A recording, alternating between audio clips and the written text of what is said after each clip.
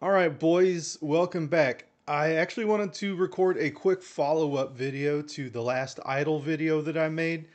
As soon as I hit stop recording, I'm like, you know what was the perfect thing to talk about, and I totally dropped the ball, was the minimum final spark that we see here and the effect it had on air. Hopefully, though, I gave you enough information that you kind of saw why this worked out the way it did. So this is the same log file that we looked at before.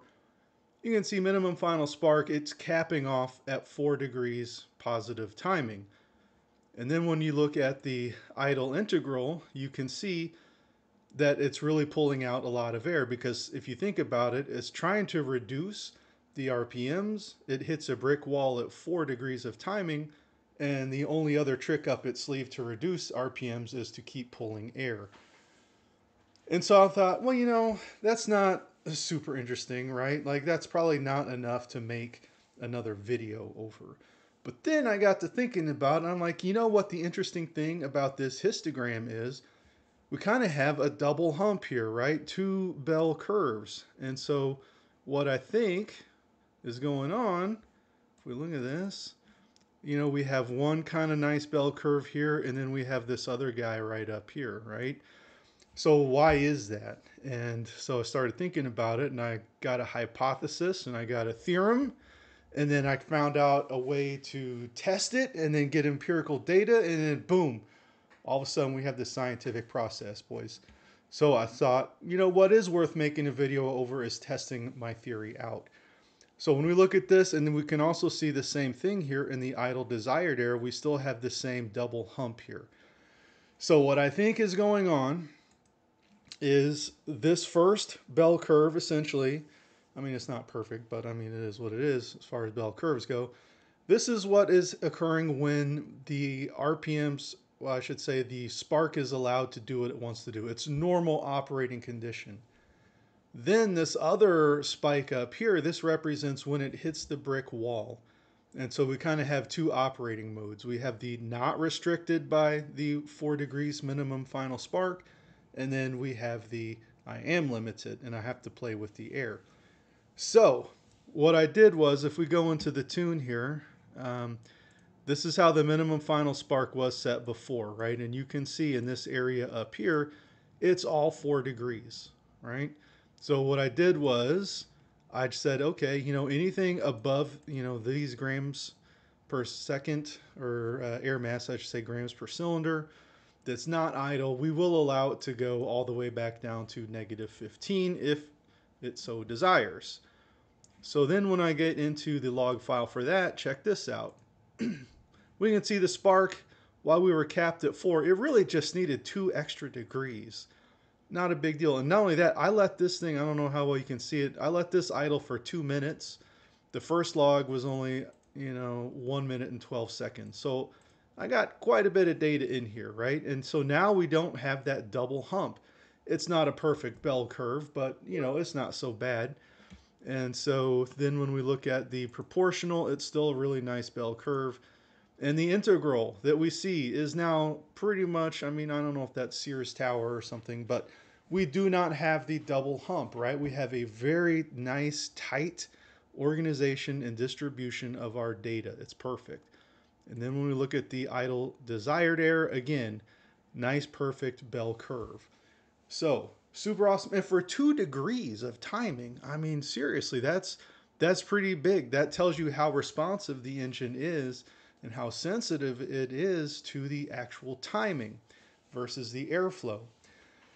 So all that is to say, should you ever get involved in a situation where you use these graphs and you start seeing that double hump here, that probably is an indication that, at least in this example, that you have something going on with the spark.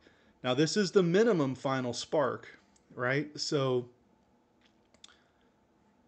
wait, wrong file.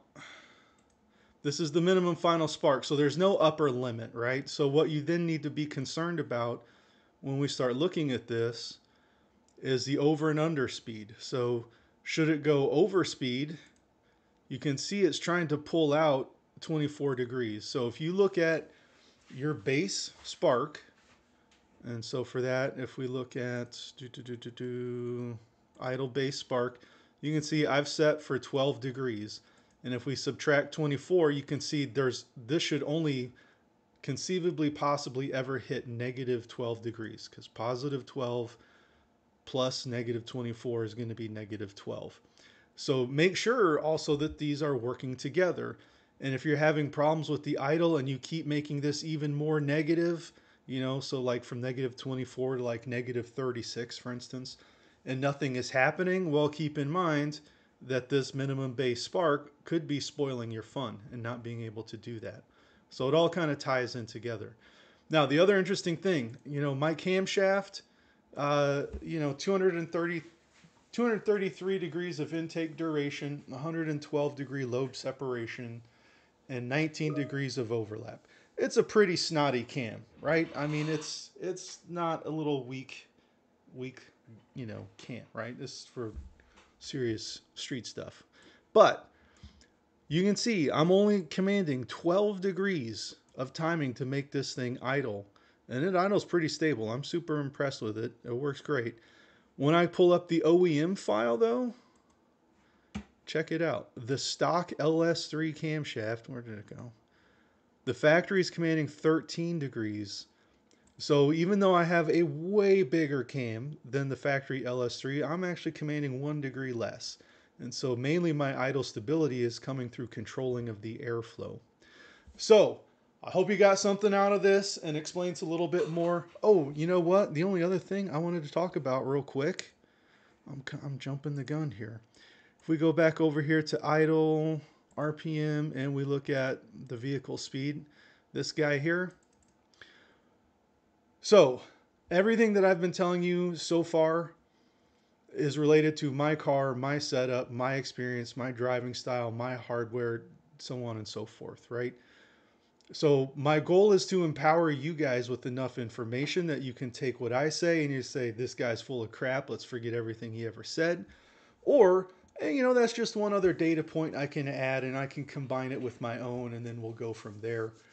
And I don't ever want to say do exactly this, right? My goal is to give you the information so that you can figure it out on yourself for any situation.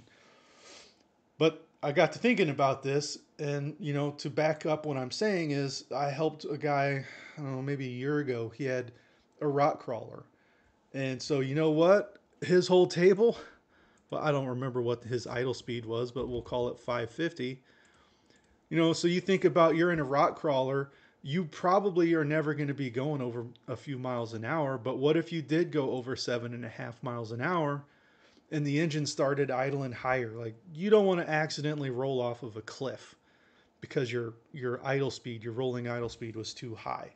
So in that case, that would be a great reason not to change this table, or at least maybe change it so it's all the same across the board. All that is to say, you need to think for yourself and just understand I'm attacking this from my car on the street with my cam and converter and my driving style and my expectations from the car. Yours should be totally different. Anyway, I hope you got something out of that. I hope it helps you in the future to propel yourself onwards and upwards and into the winner's circle. So until next time, I will see you later. Bye.